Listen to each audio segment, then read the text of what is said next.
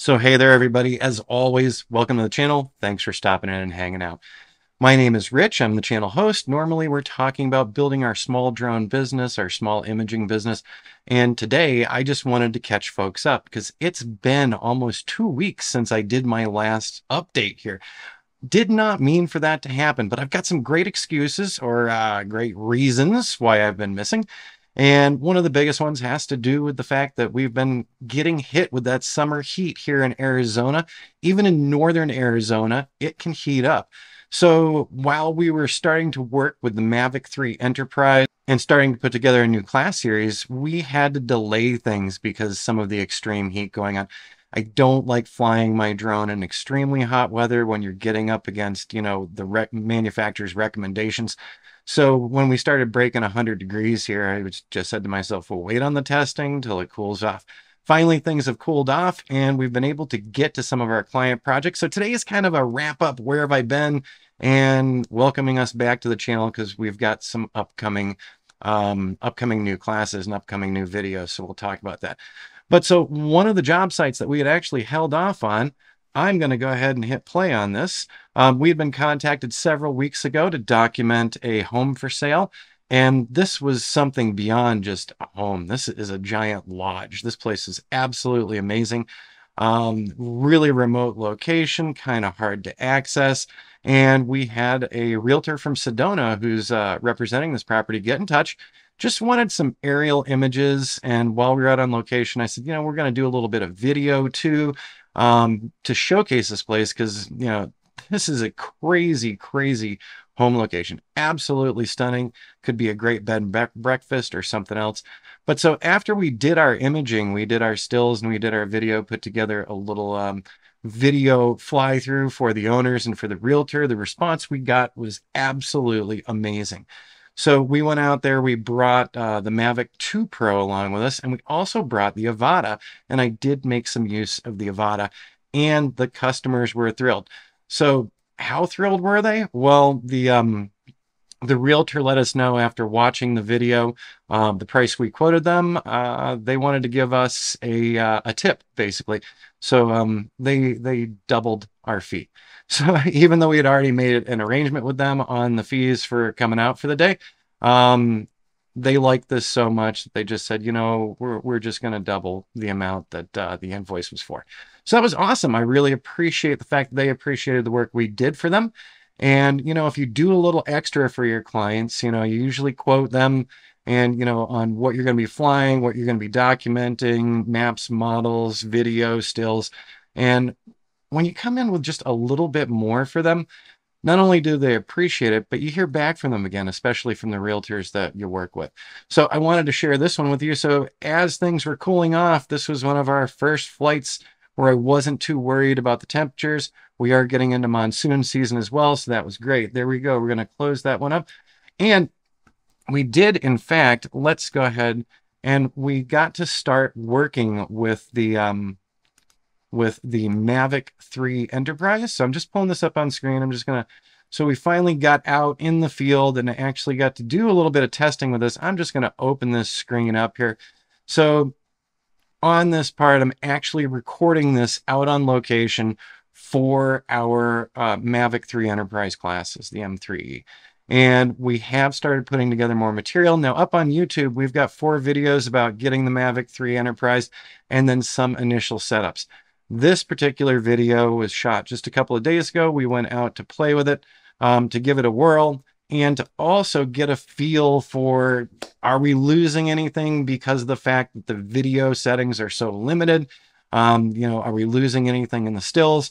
So we came out on location, and I'm actually in the background. You can't hear it right now, and that's okay. I'm talking through the setups, and then I actually, before we do the flight, we go through all of the controller settings and all the settings one more time just to double check ourselves in the field and make sure that we're good to go. So watch for that. I'll be making an announcement in the near future for some of these videos, but I'm just going to get myself right through here. You can see that it's a little breezy. By the way, when we fired up the props on this thing, I just have to let you know, so quiet, so incredibly quiet. Even when I get to the point where I'm lifting off and I'm shooting video and I'm doing the screen capture through the controller. so that you can see what's going on. But still a much quieter drone than any of the other drones that we own here. So the Phantom 4, Phantom 4 Pro 2, the Mavic 2 Pros, the Avata. This by far is the quietest of them. So I did have this on recording, and you know, this is the screen recording. This isn't the final video. I have to say the video looked really good. So there we are. We're just parked right in the shade for a few minutes while we're out there. By the way, that Pro controller also performs really well in the Arizona, you know, the super hyper blue skies and everything. I was incredibly impressed with the fact that I could see everything on screen. Usually I'm using an iPhone to view the video, but now with this new controller, absolutely blown away by it. And it's really nice to have some confidence in the fact that I can do the screen recording while I'm actually working with the drone as well. So I'm going to scroll this up and we're just going to get ourselves, we're going to let it go ahead and lift off here. And so as you can see, we're doing a slow flight up, and I just wanted to really get some feedback and check on screen, and the color quality was looking really good to me, even though I've got just about no options whatsoever that I can actually affect for the video side of this drone. But it seems to be doing okay on the color quality. As I was passing around, I did get the feeling that maybe it's a little washed out in the foreground. Then again, it might just be me, and I might be being picky. Now, as I was going through this, this is for one of our new classes. So you can see, you know, we've got, by the way, the monsoonal cloud build starting up. Hey, it's August now, so we really do need some more monsoon activity to bring some more water into the area. But I do switch over from the video, and so I'm just going to do that. I'm going to just really quickly, let's get through this. All right. So now we're going to switch that over to the still images. I landed it for a moment. There we go. So I actually set up for the still. This is not a tutorial on using this, by the way.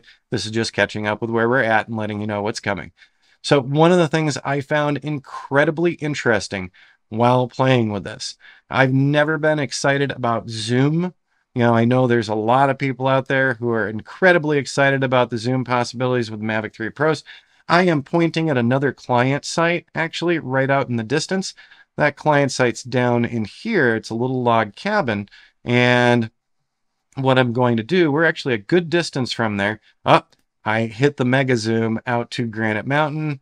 And this is what I wanted to show you right here. So we did some still images as well. But look at this zoom in on this bed and breakfast log cabin. What an incredible zoom. So I've got it zoomed at 8.1x right now, and you know, not the highest quality, of course. It's gone beyond the 7x there. But one of the other things, I panned around, we're borrowing one of our favorite campgrounds again, and there we go. So we lined ourselves up. I just want to show you. So this is a Class A RV down here.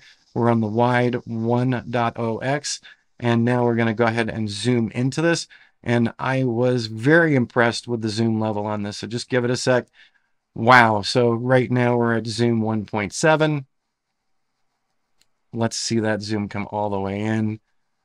That is absolutely amazing. So I did a couple of still photos of this particular rig, and amazing. The quality up to the 7x was fantastic. So I wanted to share that one with you. So we will be announcing more stuff on the Mavic 3 Enterprise in the near future. Let's go ahead and click away from this one, because I do have other really good excuses as to why I've been missing. And once again, it's not really excuses. We're doing a lot of different flights for our clients.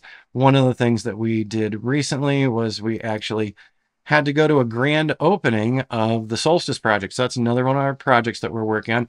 So we did some video work for them on the grand opening. We documented how many people were there, and there was a ton of folks there. And sorry, I had this set up before with, let me see here. I had this set up before with a bunch of other videos, but because I just closed QuickTime, I closed it on all of them, but that is okay. So just panning around here real quick, giving people kind of the feeling and the views that they're going to have from these particular new homes. So last Thursday, we were out on the location for 3.5 to 4 hours.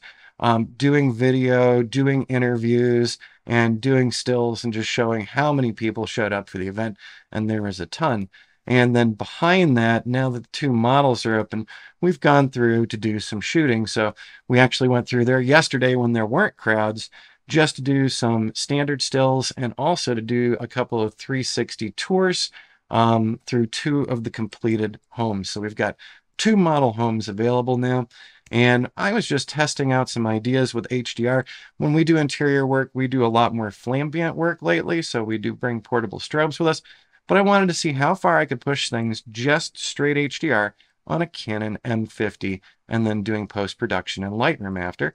And I'm fairly satisfied with these. Now, while I was shooting these, Jody was in the other house shooting 360s with our Theta Z1 using the dual fisheye plugin, which is a fantastic tool if you're wanting to generate HDR DNGs.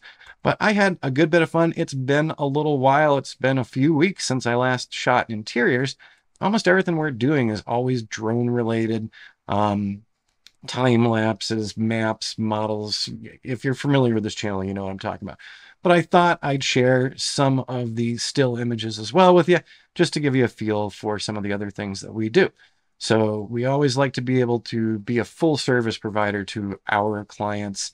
And that's something as you're building your drone business, you're going to need to figure out the niches that you want to be in and what additional skills you bring to the table for your customers. So there we go. And by the way, the views out the windows, they're real. So we had to, we had to do a little editing to pull them back because they were blown out coming in. But that's the actual scenes outside of these windows. So when we're looking at some of these, that is the scene. So when folks are in that living room and they look out that window, they are going to see those mountains in the distance. We like to keep our stuff as realistic as possible. You can get really heavy-handed with edits in for real estate, I know, and I've seen a lot of them where they just push the saturation button all the way to 100% and call it good. We like to represent the house as it is. So what we're seeing is what we try to relay. Not as poppy as some other real estate photographers, but hey, everyone has their different tastes and preferences. So the type of work we do appeals to some, maybe it doesn't appeal to others, and vice versa. Other folks will do that heavy-handed stuff that we just don't like. By the way, these homes are completely staged. They're not lived in. So all this was brought in for that big event to give people a feel for what they could do with these two particular model homes. So like I said, we have been busy. I've given you some of the excuses as to what we've been doing. So doing more flights for clients, doing more mapping and modeling flights, doing Zoom conferences with students and other folks interested in working with us. And yeah, that's been about it. And hiding from the heat. Now that it's cooled down, we're going to get back to working on that M3E class series, and we'll be letting you know about it here on YouTube. So that's where I've been. I hope you guys enjoyed this little catch-up, wrap-up, and a look inside of some of the things that we've been doing lately. And all these things are kind of, they're our basic bread and butter of what we're doing at AZDrone.net. See y'all again real soon, and have a great week.